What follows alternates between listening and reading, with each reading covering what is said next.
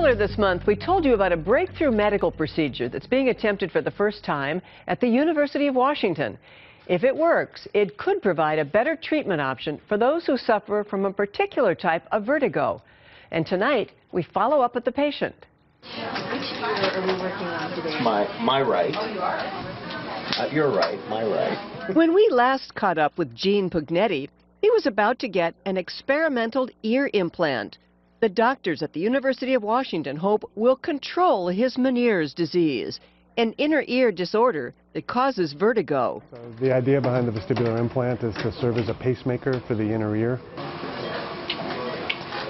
Bye-bye. We know we can take animals and make them dizzy and stop their dizziness with the device, but we don't know that about Meniere's attacks in humans. Gene is the first human test subject.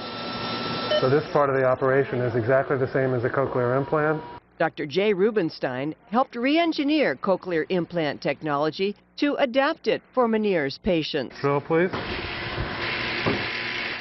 This part of the device is the same hardware as a cochlear implant, and it's the electrodes on the end that are different. We have to wait to see what the results are, but we're really hoping that this will change our lives. That's saying a lot for a man who used to scale mountains.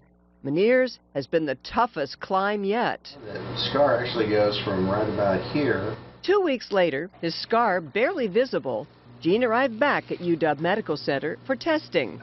We didn't really have expectations. The possibilities where the extremes were it worked perfectly or it didn't work at all, and we were expecting it to be somewhere in between those. I was totally in the dark.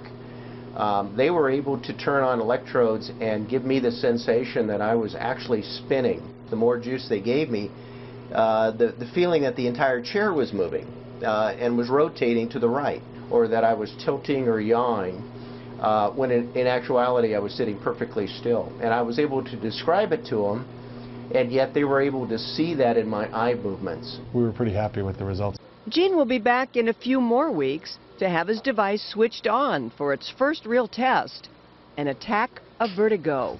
I'll be able to push a button and the implant will send the correct signals to my brain and kill the vertigo.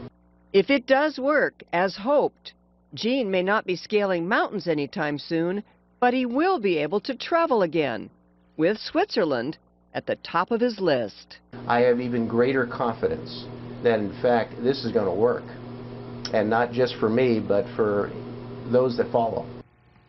Great prospects, huh? And the doctors remain cautiously optimistic.